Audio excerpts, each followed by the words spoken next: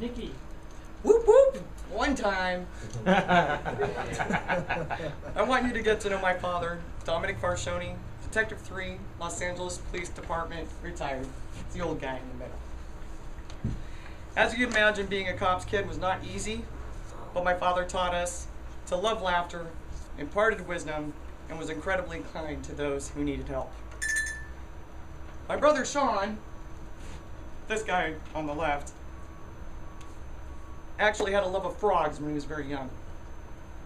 Unfortunately, one day he decided to give his frog a kiss.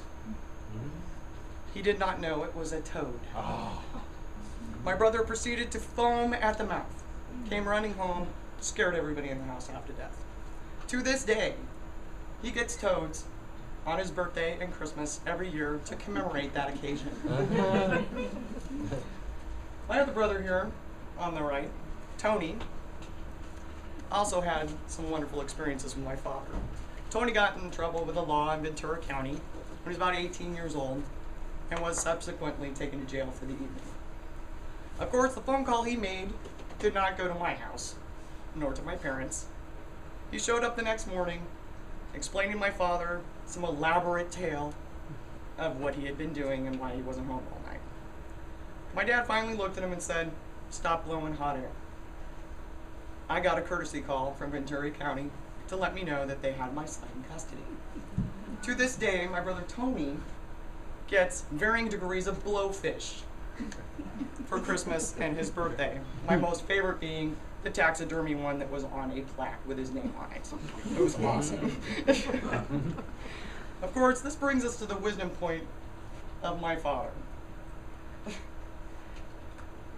My action prompted my father to give me specific words of wisdom. He told me that I would have to jump through hoops, go over hurdles in order to succeed in life. Of course, I became a criminal later on in my life, so he added to that later on by telling me that I might want to equip myself with a ladder, a grappling hook, or find a legal detour in order to overcome those hurdles. His kindness was also involved in a lot of courage. My dad was a Colombian drug expert, a liaison with the FBI. He arrested a Colombian drug lord. I came home one day from school, and there was a large group of men sitting at the table. The discussion at this table was the fact that the district attorney and the federal prosecutor wanted to prosecute the wife of this criminal. This discussion at this table involved my father writing a letter telling the DA and the federal prosecutor in no uncertain terms that he would stand and testify on this woman's behalf, that he would put his reputation on the line and his job on the line. And hence, he was going to risk his job and our family's financial future.